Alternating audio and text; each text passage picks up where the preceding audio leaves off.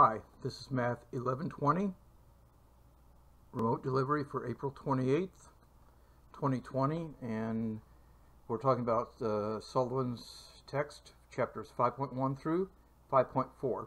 And when you see this symbol, you know what to do in 5.1, when to do it. The law of large numbers tells us that as the number of repetitions of a probability experiment increase, the proportion of a certain outcome is observed to get closer and closer to what we call the probability of the outcome. We do have a sample space of a probability experiment, and that's a collection of all possible outcomes. And an event is any collection of outcomes from a probability experiment. An event consists of one outcome or maybe more than one outcome. Events with one outcome are called simple events, and in general they're denoted by using capital letters such as E. You see, the events are a set of outcomes. In the following rules, the notation is P of E, just like in your math. It is F of X. Now, instead of putting a number or a variable in here, the variable that you're putting in here is a set, and that's the probability that event E occurs. Now, there are some rules of probability. Again, it is a function. So the domain is you put sets in here, but the range is you get a number. And so the probability of any event, E, P of E, must be greater than or equal to 0 and less than or equal to 1. That is, the probability is between 0 and 1. And if you add up all the probabilities of all the events, it is 1. Something must happen. If an event is impossible, the probability is 0. If it's a certainty, the probability is 1. And an unusual event is an event that has a low probability of it occurring. A lot of times in statistics classes, they will say less than 5% is unusual, but the cutoff point really depends on you as the analyst. A lot of times we will approximate probabilities using empirical approaches, and a lot of times that means we just run a bunch of trials with experiments and we see how often does event E happen, and that approximates the relative frequency, which is corresponding to the probability of E. Now, sometimes computer simulations are used instead of actual experiments when the expense, danger, or complexity of the model warrants. The classical model then is if an event has n equally likely outcomes, and if the number of ways that it can occur is m, then the probability of it happening, and again this is a theoretical analytical one, is m divided by n. And so if S is the sample space, you'd say the number of things in the sample space divided by the number in E, and that is the probability of event E.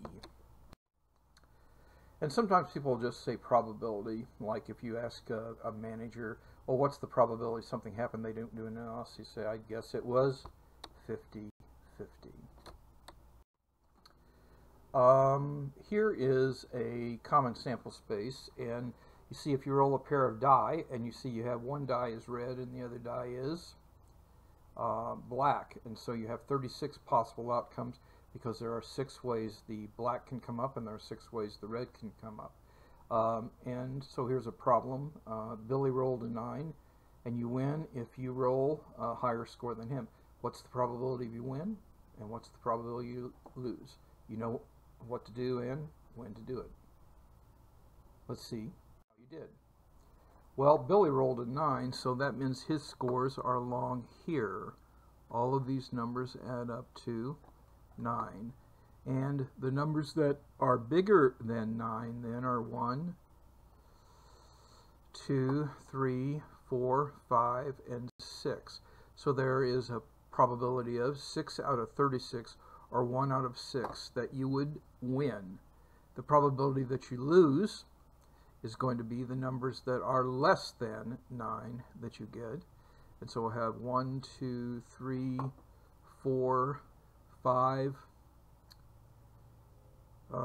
and then it will be 6, and then it will be 5 again, and so on and so forth. And so the probability you lose is you're less than that, but there's also a probability that you tie, and the probability that you tie is 1, 2, 3, 4, is 1 out of 9. So you see, you could compute things with that kind of question. And sometimes I ask questions like this. I don't know if I do this time or not. Here's another common sample space, is a deck of cards, so make sure you understand what a deck of cards looks like. Alright, here's a problem. I'm going to ask you to pause, read the problem carefully, try to do it, and then return and we'll see how you did. Let's see how you did.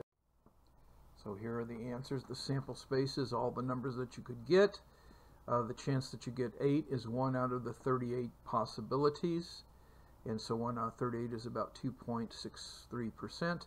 And getting an odd, 18 of them are odd, so 18 out of 38 is 9 out of 19, or this fraction is the probability of getting an odd. It's about a half, but you see there's one more, you have the double zero, which is an additional odd, or excuse me, additional even. Here's another problem.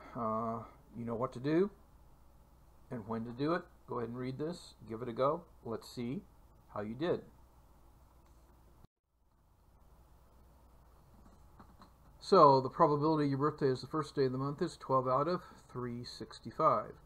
There are 7 months with 31 days, so it's 7 out of 365 because there are 7 days that are the 31st. Since there are 31 days in December, it's 31 out of 365.